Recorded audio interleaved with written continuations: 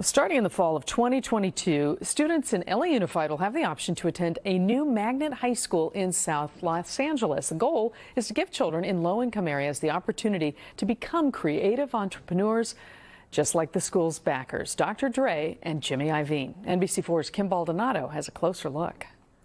They are two of the biggest names in music and entrepreneurship. Founders of Beats Music, Dr. Dre and Jimmy Iovine are teaming up once again to bring a new way of learning to students in LA Unified. All we're here to do is help the kids. We're here strictly for the kids and trying to give them a future and something promising that maybe wasn't available before. When I was a kid in school, which was, by the way, really unsuccessful, I was taught what to know, but that's nowhere near as important as how to think. The two music moguls spoke at Audubon Middle School in Lambert Park today. That's the future location of a new LAUSD high school modeled after the Iovine and Young Academy at USC. The job market today is hungry for people that can work and communicate across disciplines. That's why Iovine and Dre gave $70 million to USC for a first-of-its-kind academy, which teaches design, business, technology, and communication to college students.